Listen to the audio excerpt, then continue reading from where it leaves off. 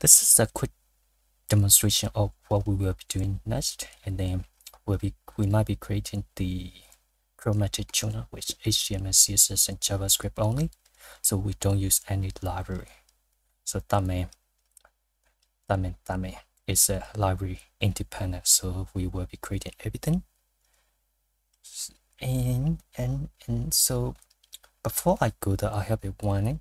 So if we are testing in 2 minutes time, so make sure you have an earbuds or like hearing earbuds or earmax. So and then I recommend you to turn down your volume because of the sound you will hear is not unpleasant. So this is a warning, so make sure you prepare everything for it, and we can go back. So this is what we are doing, and then in here, this is our Chromatic Tuner, and then this one is a pitch detector, so like it can this guy can use it. So I use their some of their source code in this project. So thanks to that guy, pitch detector. Remember that is on GitHub, and we will be generating the frequency, and then our tuner should be picked. And then also I have a HTML tuner, so I hope you can see that it should pick at the similar frequency as the so it should pick at the similar frequency as what we generated, so from oscillator. And so this is our gold standard. The reason is this guy is quite good at picking up, and then it can be accurate. So if you are looking at that one, so we are in similar range. So 440, that's a standard range for the when you tune your guitar or violin or any instrument. So that's a standard tune, gold standard, and we should be picking at that guy. So look at our guy, and then it should be picking up similar frequency, and then make sure you turn your volume down. Otherwise, you can use these guys. So these are quite good earbuds, and then I have ready for it, and then we'll pick it. And also make sure if you are using a standard microphone like my one, this guy. So this is a quite cheap one, and then make sure it's replaced near your sound output, I mean near the speakers. Otherwise it will pick it a little bit of like less accuracy, because the microphone is not quite close enough to the sound pulse or something like that, not loud enough. And then these microphone have some kind of noise fader, so it will filter some of the noise. Also remember your surroundings. So if your place or if your room is quite noisy, so like it may pick up the different frequency, or it may lower your sound quality. So I'll go back to that slide. Warning. Remember, are you ready? So this is a warning sound, so make sure you turn down, and then 3. I put my earbud in my ear, so I'm ready for that. 3, 2, 1. So we will be generating the oscillator. So this is the sound, so that we both our guy and the tuner should pick up, and we'll be generating 3, 2, 1, go. So look at our guy. So this is our guy, right? The other one is the tuner. So which that means it's not too bad.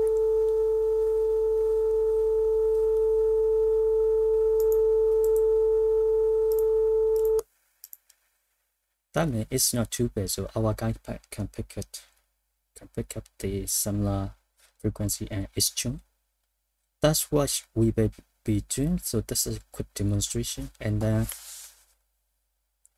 I will show you another demonstration with my violin. I have a violin, so I pause the video, I come back. So my violin is ready. I hope you guys are excited, and I hope I can show you the violin. I think this is a tip, because the working is a little bit low. So this is a G string on violin. So we are picking up the same frequency. Look at the our tuner, and look at the that tuner. So we have a little bit sense. So this is D string, quite close. This is A string, and this is E string. That mean we can rely it, and then also sometimes there's a, you know, when you are testing, there's a so how far would it be close to your sound source and how loud is it? So if your microphone cannot pick up, or also if your microphone is quite advanced, like noise fade out or something like this, so that cannot pick up sometimes. So then you should be checking microphone. And then if you're using the laptop microphone, that may not be accurate enough. So decent microphone is good. The clever microphone, I'm not sure, I haven't tested. So my microphone is quite generic one, it's $5 one. So I'll be playing with the bowl, and then let's see how close.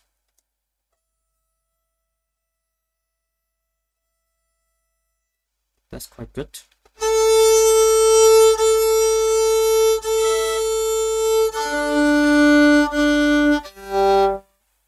Let's see how far can we pick up.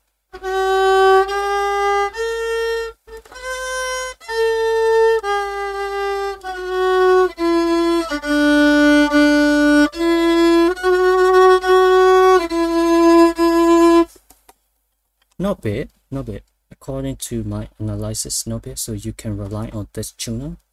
And I hope if you want to tune something, you open this tuner and then you tune it. If you don't need any other one. And then so it's quite close, and I have a vibrating tuner. So I use that one as well. So that one we pick up the similar frequency, quite close enough.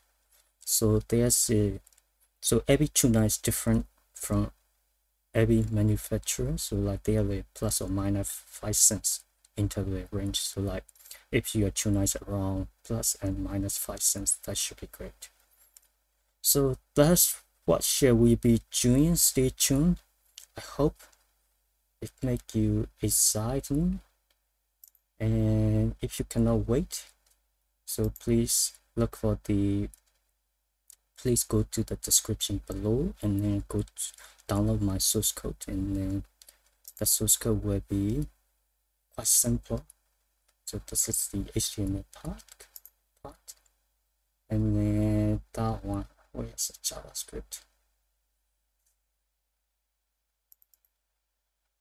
So this is a JavaScript part. So it's not much. I mean, it's only 500 lines of code, including the recent extra lines. So like that's quite small according to the standard. And then I hope you will analyze this one, and then you are excited to go and explore. Also, like if you go to there, this one is quite good frequency on music note, and then I post it's included in the down. And then also when you are doing on yourself, and then make sure you go to the Mozilla audio API, and then pitch detect. So that's how I get the frequency and everything. Most of the things are copied from these guys. So like I just change basically I just change the UI and I just change the some of the part that to fit in our project. Only like some of the other things are quite identical, like how to create, how to change to the, you know, sample rate to the frequency in there. So this anything, so like it's quite good. If you are doing that, it will take you around, I think, around 50 to 80 hours. So keep in tune. It's not easy, because of when you're working with audio, and then it won't be working like what you will be expecting, and then you'll be going to the different directions. And then be patient if you're doing yourself. Otherwise, you are welcome to look at and analyze my code, and then make sure you create more skins, and then so we can contribute to the, you know, developing community. That's it from me now, and happy Easter holiday. I hope you enjoy your holiday. Bye bye.